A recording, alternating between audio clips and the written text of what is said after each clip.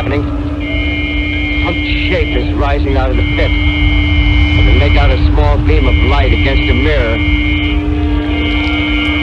What's that? There's a jet of flame springing from the mirror and it leaps right at the advancing men. It strikes them head on. Logs are turning into flames. The whole field's covered by the woods of cars, the gas tanks for the automobiles.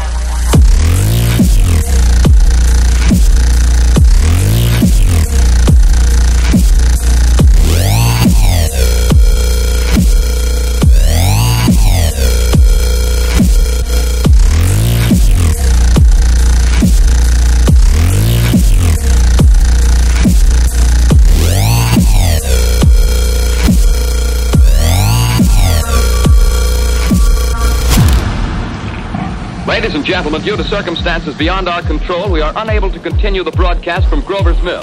Evidently, there's some difficulty with our field transmission.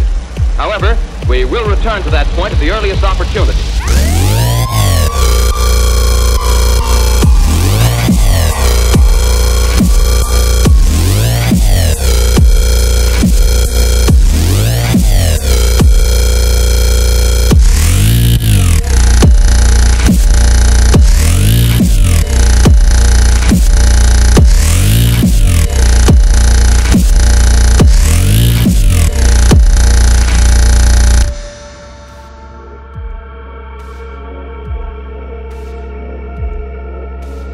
In the meantime, we have a late bulletin from San Diego, California.